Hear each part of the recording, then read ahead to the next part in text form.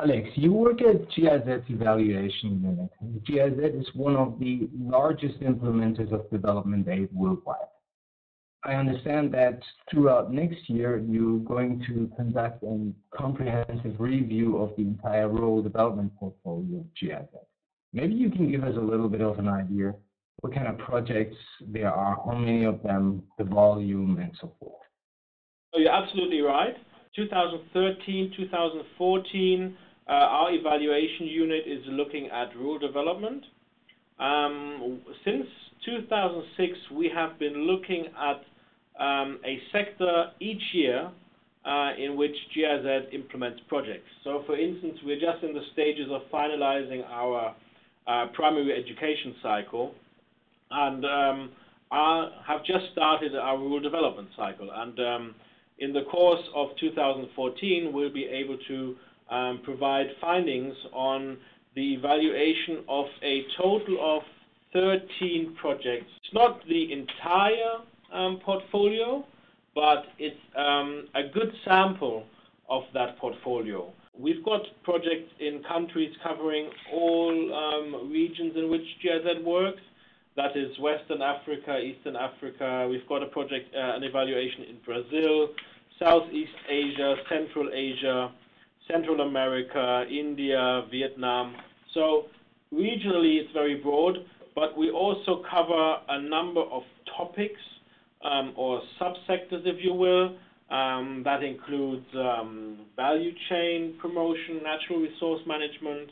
We have a big watershed management project in India. And we've got a project on climate change adaptation. So quite a broad range of issues or topics that we're looking at. Some more classical rural development projects, and some which are more, say, cutting edge, more innovative in terms of working on rather young issues in the discourse. Most of the projects that we're looking at are funded by the German Ministry of Economic Cooperation and Development, BMZ, but we also have one project in the sample that's financed by the German Environment Ministry, and we have one project that's financed by, or that was financed by, the Swiss Development Corporation, SDC, and we've got one project that is co-financed by IFAD. So quite a broad range, but focusing primarily on BMZ. In terms of volume, that's one question you asked me. Most of the projects in the sample have a volume of beyond 2 million euros in total. You've been already conducting a number of evaluations. Where's the market going? What's the general tendency, what do you say, in terms of sustainability and effectiveness of the project? I wouldn't want to be too sure beforehand, but what we can say is that over the course of the years, our evaluation system has worked with a fairly standardized process. So we've always looked at the OECD DAC evaluation criteria: relevance, effectiveness, impact, efficiency, sustainability, and we've applied that set of criteria to all of the sectoral cycles that we've had. So in the past years, we've seen that there's a tendency, a certain kind of recurring pattern, if you will, in as far as sustainability is usually rated quite weak, whereas effectiveness, i.e. the degree to which a project reaches its objectives, is usually rated fairly good. In terms of sustainability, obviously you will take on some measurements to actually crank that up in the future.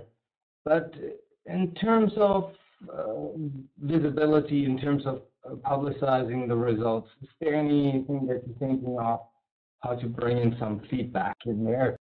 Absolutely. I think that is a very, it's a central feature of our evaluation system in GIZ, that we look at a management response. So basically what happens is that after the 13 evaluations have been concluded, we then commission a consultant or a university to carry out a synthesis. And in this synthesis, we try to tease out success factors or factors for failure, lessons learned, good practices that can inform programming in the sector as a whole. The synthesis report also contains recommendations as to how to improve programming and what would have to happen in the organization to improve rural development work in this case. So what we do is then, as an evaluation unit, we organize a process of stakeholder dialogue in-house with colleagues in the regional departments, with colleagues in the sectoral department, to discuss the findings and recommendations and to jointly come up with a response of the organization to those findings and recommendations. So we can accept a recommendation, or we can also reject a recommendation. What is important is that the evaluation findings stimulate reflection and discussion in the organization of what do we have to do to improve our performance. Once we have agreed upon what we do with the recommendations as an organization, we prepare a document that is then put forward to our top management. So top management actually then discusses and decides the implications of the evaluation findings, and then there's a feedback loop down to the operational departments again for implementing the management response. So this kind of system, if you will, is we call it the triple loop learning process: learning in the project, learning in the organizational units, and then learning as an organization as a whole is what we use to stimulate learning from evaluation findings so that the evaluation has an impact on the organization and we then eventually improve our performance. I'm sure that top management is not all, as you mentioned before, you want to take that up to a larger scale. And where does the Global Donor Platform come in?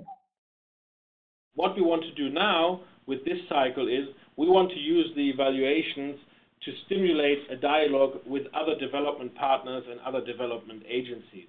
So the evaluations do not only serve the purpose of accountability, we want the evaluations to also serve the purpose of learning, of stimulating mutual dialogue. And basically, the Global Donor Platform is a brilliant opportunity to get our findings out into the technical community or in the community of rural development practitioners. So we really hope that members of the Global Donor Platform find the evaluation results interesting, that they will take them up, that they will discuss them. Maybe they will come back to GIZ with questions. That would be our wish. Then we believe the evaluations will be useful and will have some utility. Are you thinking of summarizing these summary reports and make them much more easily accessible in terms of their length, publicizing them on the Global Donor Platform website, adding an additional feedback loop? Yes, absolutely. There's different kind of publications that typically grow out of such an evaluation cycle. There is obviously the evaluation reports for each of the 13 evaluations, and there's a summary report, a 5-pager, which is already always on the GIZ website. And what we also always do is then we also publish the synthesis report together with a much shorter version in the format of a brochure, if you will, so that it's also broken down for, say, the more general development scene. In addition, we are always absolutely open to trying out new formats. So basically a summary of each evaluation in a few paragraphs, or a good practice collection, or maybe a reflection of what are the lessons learned for rural development in a post-2015 setting. All those kind of publications are absolutely possible, and I think we are in the discussion, in the process of discussing what kind of publication yields the best traction or the best visibility. Can you tell us a little bit something about what it means that you work with independent consultants when you conduct the evaluations? You know, the evaluation unit in GIZ is an independent evaluation unit, in as far as we are independent from the operational departments. However, we add another layer of independence to these evaluations in as far as we hire external consultants to carry out the evaluation, and the evaluation report with findings and recommendations represents the opinion of the consultant. So it's not the finding or the recommendation, the opinion of the evaluation unit. And we take great care in protecting the independence of the consultants. I wanted to touch on another issue with you, Alex. It's the matter of how to learn from failures as opposed to learning from the best practices. We hear more and more about that we can learn a whole lot more from failures. But I believe that your consultants will probably have quite some difficulty in getting that information out of the project. Nobody really wants to talk about their failures. Truth be told, not every project manager is happy being evaluated, for sure. But I think, in my view, it all comes down to fairness. So really, our evaluations are designed in such a way that consultants should not go out and then say thumbs up or thumbs down, basically. So we take great care in producing a methodology that in which it is very clearly spelled out and made transparent what data underlies the judgments that consultants make. So we draw on monitoring data and also do our own primary data collection, and we try to make it very transparent. That's one thing. The other thing that is, of course, important in terms of fairness is that we need to recognize that project managers do not influence every factor that has an impact on project success. I mean, that's a truism, basically. But in our evaluations, we need to make sure that framework conditions, be it political turmoil, market shocks, extreme weather conditions, anything really that can influence negatively upon project success is adequately addressed and then taken into consideration when making a judgment. But maybe a very basic point, nobody is going to be punished or sanctioned for a critical evaluation result or a critical evaluation finding. The evaluations are designed in a way to stimulate learning for everybody involved. And that's what we really try to do, and that's what our system is designed to do. Okay, thank you very much. So we're looking very much forward to having your material on our website as well.